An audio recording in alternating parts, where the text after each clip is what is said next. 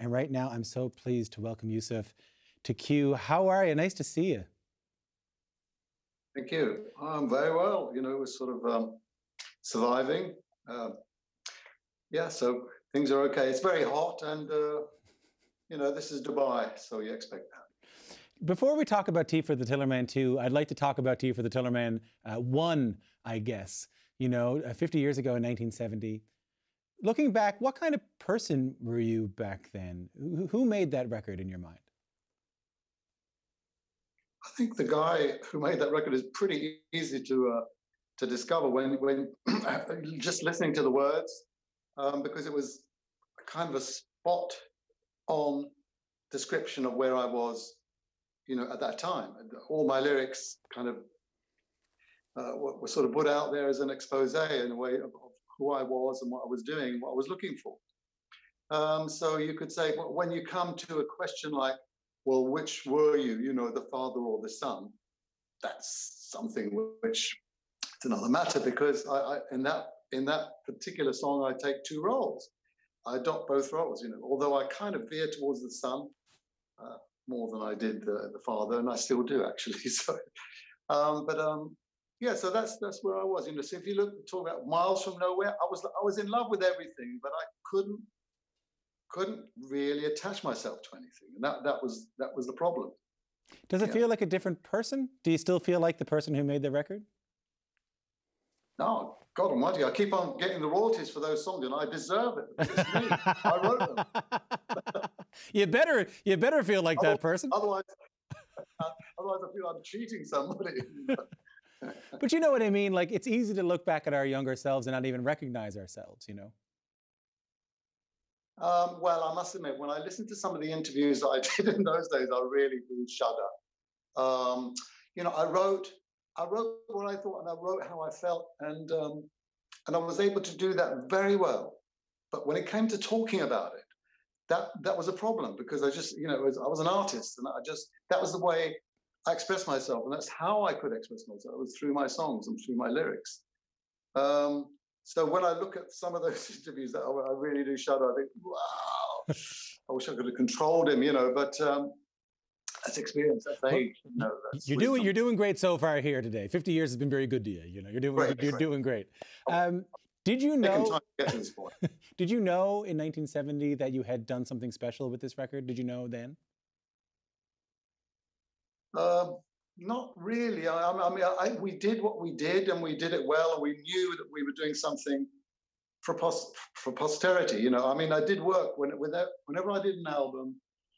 I did have this background in my mind that this was meant to last. That what we did it as well as we could, and we were as honest as we could be, and we did the best art we could in musical terms. But I didn't really know how my career was going to develop.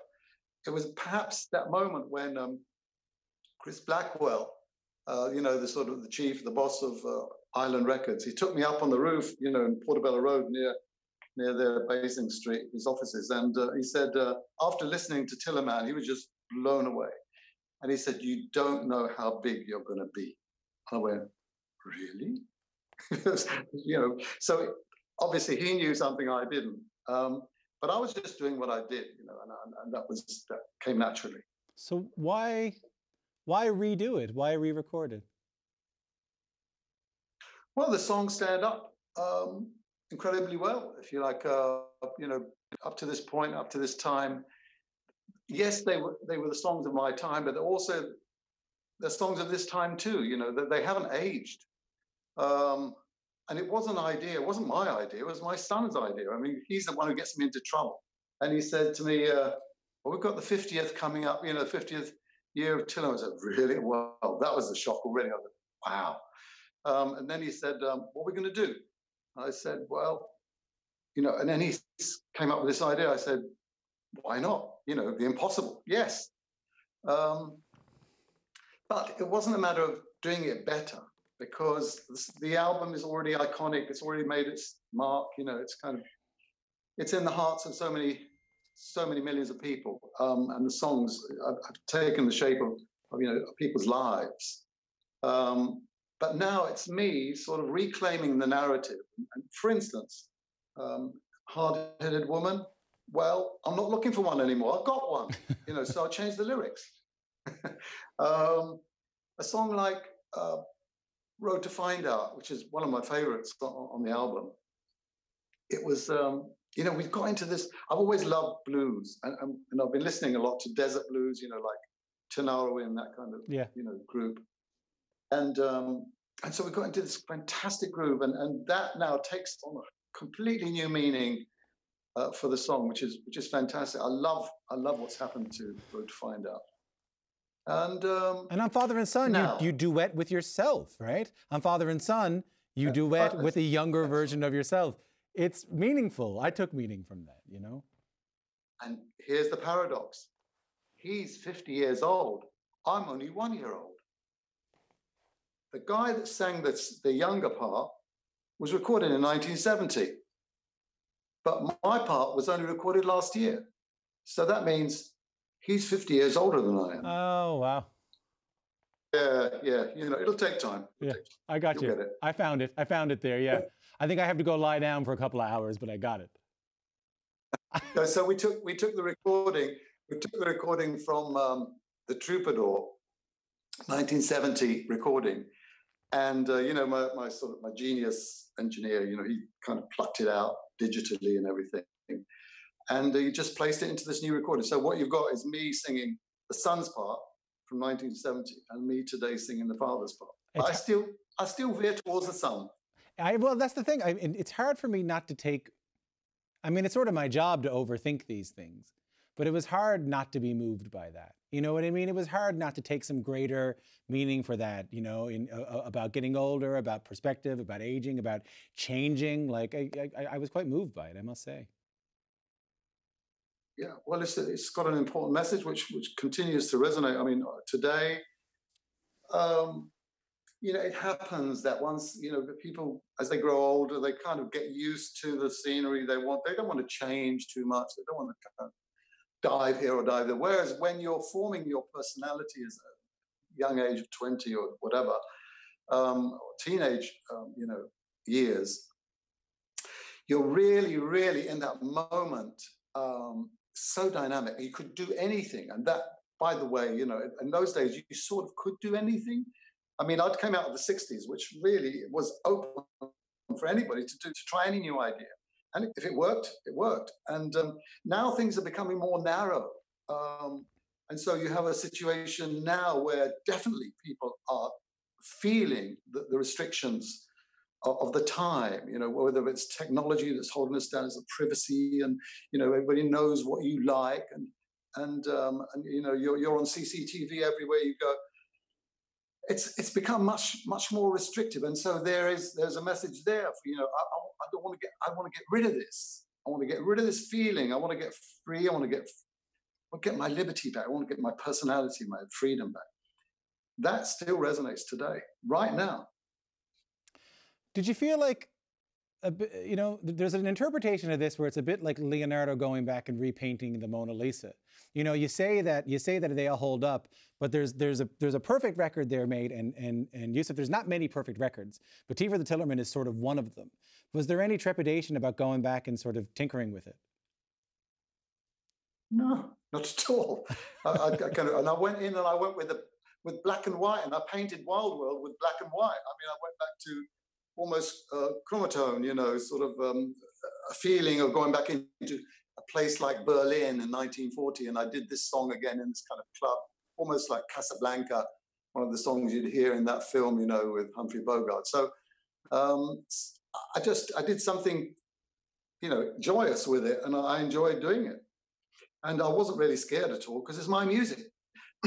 By the way, recently, I've taken little bits of my songs from the past, and I've redeveloped them as new songs as well sometimes. So it's mine to do, it's artistic license. Well, yeah, listen, I'm not here to tell you can't do anything, and I'm happy that you did it.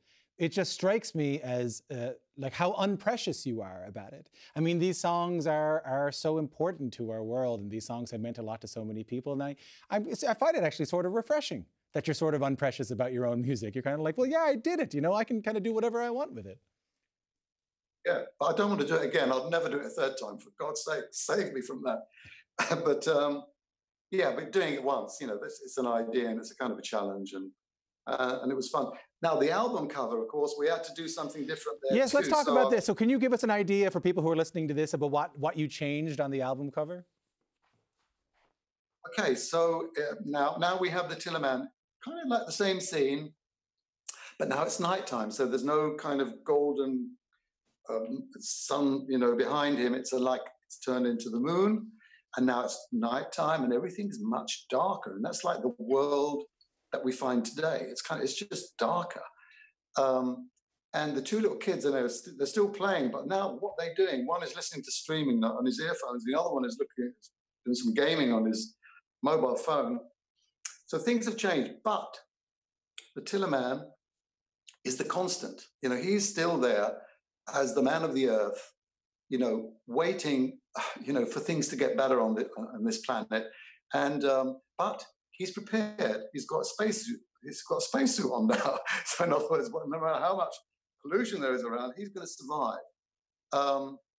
But he's drinking his tea, and that's kind of harks back to, I suppose, the fact that I grew up, with my dad's restaurant, and we were always serving tea, and so there you go. He survives. He's come back 50 years later. He's found the world a darker place, but it doesn't bother him. He's still waiting for that happy day. You used an expression there that I think has become sort of strangely radical, which is he wants things to be better. And in a time where we're in the middle of a global pandemic, there are protests against anti-Black racism all over the world. We're addressing systemic problems in our society. It's easy to get cynical, and it's harder to believe things can get better. So I'm wondering what you're seeing right now as someone who I can tell from just talking to you does see some hope in the world.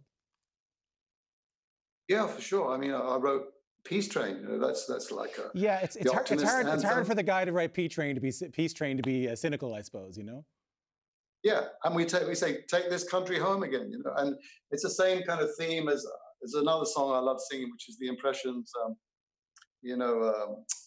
What's that song? Oh gosh, I still sing it now. People get ready. Yeah. There's a train coming. That's such a beautiful song. So it means that light at the end of the tunnel.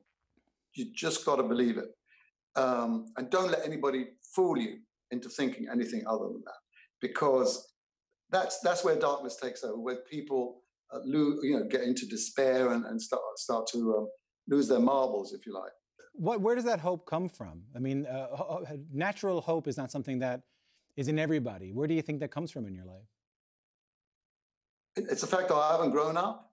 I mean, I think that when you're a kid, you ever remember that feeling, kind of thinking that you've got something really interesting to do that day? Wow, you're getting excited about where you're going to go, what's going to happen, what the next thing's going to be. I don't think I ever grew up quite, and so I think it's that expectation of something good's going to happen. And I think that's the words of Peace Train have got it. But mind you, even though I believe something, even though you haven't grown up, you do have perspective now that perhaps you didn't have when you were 21.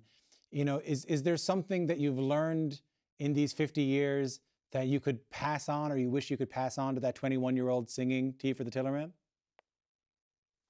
Whoa. Let me think about that. Well, it's probably I've written it somewhere. The answer lies within. Okay, that's what I wrote in the song Road to Find Out, and I think it's absolutely true. You can keep on trying to break down the walls of the establishment and everything else, but until you yourself are happy with yourself, I don't know what you're looking for beyond the wall. So in other words, people are now so used to blaming. I'm not saying there aren't people to blame. Don't get me wrong. But there's an important priority system here, and that is that looking at yourself first. You could probably do some changes to begin with, and so there's a saying, that God doesn't change the condition of people until they change what is with them.